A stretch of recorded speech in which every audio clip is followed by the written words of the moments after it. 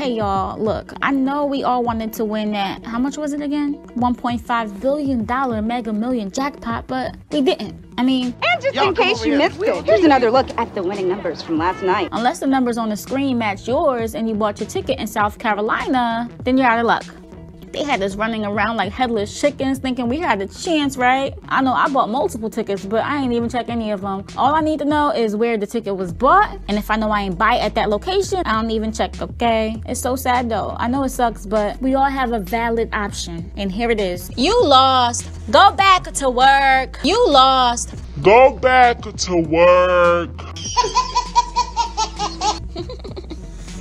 Nah, but seriously, it's okay. We're all in this together. We gotta get back to the clock and just keep on pushing. Fast money don't last anyway, you feel me? But I'm seriously beginning to think that it ain't set up for us to win anyway. We just make them more rich, right?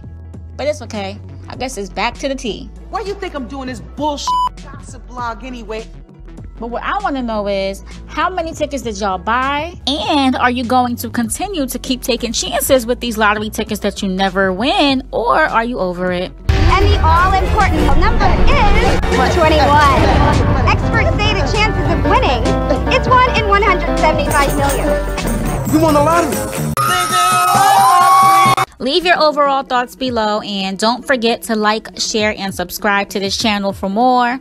Like and follow facebook.com/PetTeaBlog, and don't forget to hit that bell to join the notification gang.